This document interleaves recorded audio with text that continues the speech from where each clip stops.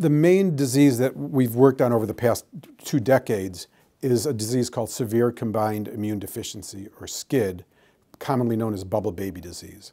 And this is a type of genetic disease that affects the white blood cells that fight infections. Babies with SCID are born without a functioning immune system and typically will get a very severe infection and not make it past the first year of life if untreated.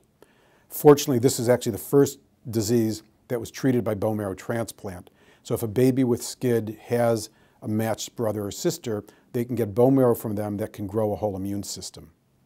But most don't have a matched donor. And we can use the parents, we can use an unrelated adult or cord blood, but those have more risks.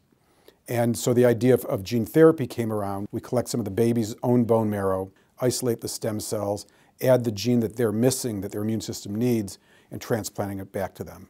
And we've done a series of trials over the last 20 years. Kind of as we've done our trials, we've seen what's worked, where the limitations were, improve the technology in the laboratory, and come back to a next trial. And so in the last 5.5 years here at UCLA, we've enrolled 12 patients who've had this procedure. And it's really been wonderful. We have all these kids are alive and well and functioning with good immune systems. I think our oldest is in 2nd grade. And then we have our most recent one is now about 8 months old. So we've been treating babies primarily, and it's working. We've changed from, will this ever work, to how are we going to follow all these patients? Because now we have a growing family of patients who have had this new treatment, so no one knows what to expect.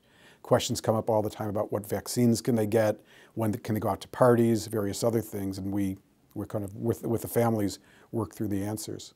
The way things work, I think, is that in academic medical centers like UCLA, we do the pilot studies, we work out the new technologies, but for them to reach the worldwide, they need to be commercialized. And so we're beginning to discuss how can these approaches be moved from the academic medical center to industry, to pharmaceutical companies, to make them available worldwide.